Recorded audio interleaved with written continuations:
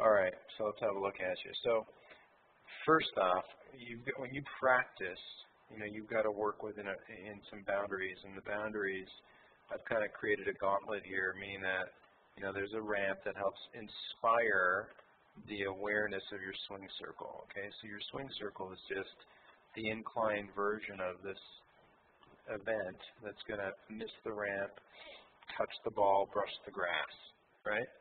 That just kind of helps people understand where to put their swing circle. When we look at this over on the right over here, this is you.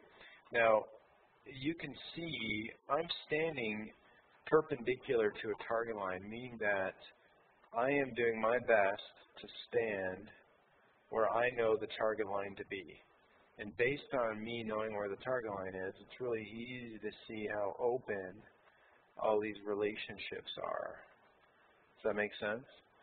Versus now on the left, you can see how nicely organized the relationships are. And we are cheating, no question about it. You're a new golfer. We're cheating by using a T-square on the ground to help you organize. And when you practice, you need to put a stick down and a T-square. And if you want to buy one, you can. Traveling with it would be no fun, but you should get one. And the two sticks come in the tube, and you can set it up like that. I sell them. Anyway, you can get them on my website, or you can buy one from me today. But anyway, let's take a look at this. So here is your 7-iron swing. There are things I would clean up, no question about it. But there's so much more good to talk about than the things. I mean, the centeredness, beautiful. The centeredness of the motion is excellent. So just taking a random look at the centeredness of your head behavior, very, very nice. How your body and everything's responding through impact, quite nice, Sid. Your weight pressure and you look like a golfer. You're standing in balance on your lead foot. There's still some of that guiding and steering of the club face post-impact where the back of your lead wrist is kind of holding off the fall through a little bit. But you know what? I mean, compared to what this guy was doing over here, you're hardly getting it airborne. So this guy on the right is really playing the fade. He's aiming left. He's really got to, reverse his club face in order to hit it straight. And you can see now that how we're having gradients of change, right? Nice gradients of change, in this swing. I mean, you carry a momentum well into a finish, which is great. And let's take a look at the down the line perspective of this now. We'll look at where's it? This one, yeah. And then let's look at the difference. So, just to come back to this one, I'd say for a new golfer, tomorrow we'll work a little bit on, I think your hip turn could be fractionally different. See your weight pressure kind of slides around on your feet a little bit. We could do some improvements there, but I'm pretty happy with what I'm seeing here from a new golfer. And I'll leave you tomorrow with some stuff that will help solidify that when you go practice on your own. Now, looking at the down the line version, we'll see a lot of big changes.